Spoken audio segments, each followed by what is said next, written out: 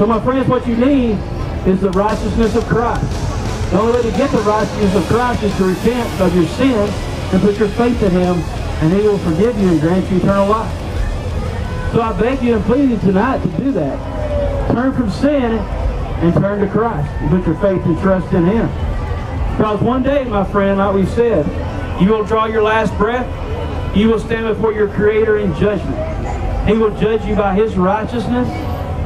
All your sin will be revealed, even your sinful thoughts. And if you've broken even the least, you're guilty before Him. And if that's all you stand there with is your works, your good deeds, He's going to say, "Depart from me, you worker of iniquity, for I never knew you." Rightfully so. And He'll be just in doing so, because He is the holy, righteous Creator. And He does what He pleases. So what happens if you stand before God after you die and you haven't repented and trusted Christ? And He tells you to depart. Where do you depart to?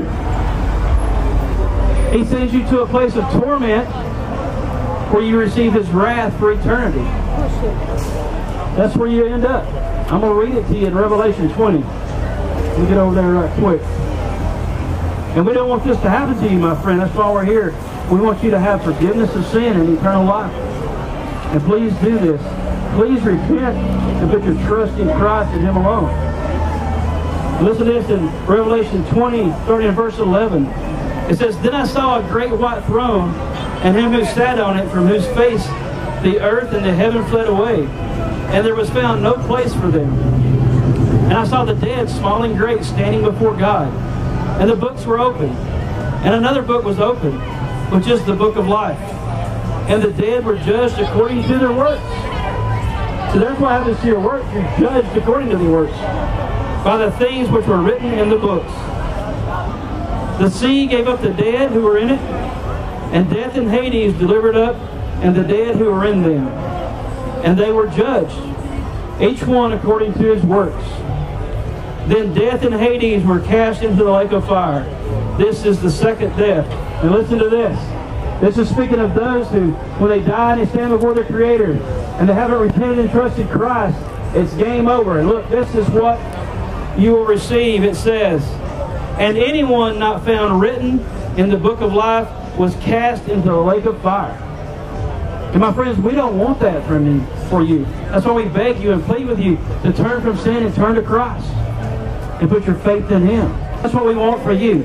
We want you to be reconciled to God, to repent, to put your trust in Him, and to be saved forever. There's only two options, my friend. Repent and trust Christ for eternal salvation and life with Him forever, or reject that and be cast into the lake of fire and pay your sin debt for eternity. How long is eternity anyway? We can't comprehend that, can we? The Bible says life is but a vapor. It's only here for a little while, then it's gone. So just say, even if you live to be 100 on the grand scale of the eternal timeline, what does that look like? It's not even a speck. So my friends, this life is short. And we focus so hard on accomplishing things in this life. And having accomplishments is not bad in and of itself, but don't do that and neglect eternity. Think about 10,000 years from now, what is going to matter to you most? 10,000 years from now. Is that next beer going to matter? Is having sex with that next young man or young woman, is that going to matter? Is the number of times you got drunk, is that going to matter? Is your college degree going to matter? Is the wealth you stored up going to matter? Is any of that going to matter? If you win the Nobel Peace Prize 10,000 years from now, is that going to matter to you? The answer is a resounding no. The only thing that's going to matter to all of us 10,000 years from now is where we're at. Are we going to be in the lake of fire, paying for our sin debt where the worm dies not? Or are we going to be with our Creator in heaven? It's one or the other. Where are we going to be 10,000 years from now? That's all that's going to matter, my friend. So please take a few moments from these worldly things, from this life, and think about that. Think about that. We have a tendency to make plans for everything. When our children are little, we make plans for them to go to college. Then they make plans for their kids to go to college. Then they make plans for their career. They make plans for their family. They make plans on vacations, where they're going to live, what they're going to do. They make plans for retirement, how they're going to spend that time. But my friend, if we don't plan for eternity, how foolish are we?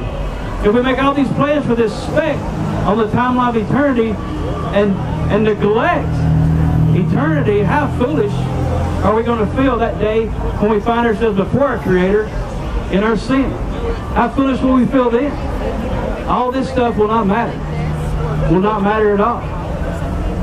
Will not matter. That's like on this world, we have bad things happen. Like just this week, for instance, I've had a phone die that cost me a couple $100. My AC unit in my house is out right now, going to cost me several $1,000.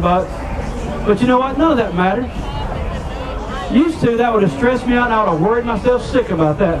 But I don't even care now because you know what? Because God promises that He's going to take care of me, and I'm a child of God, and no matter what happens in this life, He's never going to leave me nor forsake me. And you see other people, they suffer with sickness or disease. And that also reminds us that nothing of earthly treasure it's not even important. It's not even the grand scheme of things. It is not even worth a thought in reality most of the time. So forget about this worldly stuff for a moment and think about eternity. Think about your soul. Think about where you're going to end up. Think about death. Death comes to each one of us. 150,000 of us die every day. Leave planet Earth. Step into eternity. Some are old, some are in their 80s, some are in their 50s, some are young kids, but 150,000 people die every day. And the ultimate statistic is that 10 out of 10 people die, and so it's going to happen to all of us. Sometimes I think we try to push that aside and put it in the back of our minds and not even think about it. But we need to, my friend, because we don't know when that day is going to come. And the Bible says today is the day of salvation. So I beg you and I plead with you to turn from that sin, turn to Christ and put your faith and your trust in Him and Him alone. And if you do that, the Bible says that He will pardon you from your just reward, which is the wrath of God. He will forgive you. He will free you from the bondage of sin. Your whole attitude will change about sin. You'll no longer love it and want to swim in it, but you'll want to flee from it. And you will be granted eternal life in heaven. And He will give you purpose. He will give you the ministry of reconciliation like He has all believers. And then you will go and you will share your faith with others so that they too can repent and trust Christ and not pay their own sin debt in the lake of fire, but they can be forgiven and have eternal life in heaven. Just remember, my friends, one sin, the Bible says you break one of the least, you're guilty of all. So it doesn't matter if you're better than that person you're standing next to on the street corner. It's just the fact that you're guilty is all that's going to matter, because you stand alone before your Creator. And He judges you according to your deeds. And we all have sin, my friends. The only way to wipe away that sin debt is to put your trust in Christ. So please today, turn from sin and turn to Him and put your trust and faith in Him and Him alone for salvation.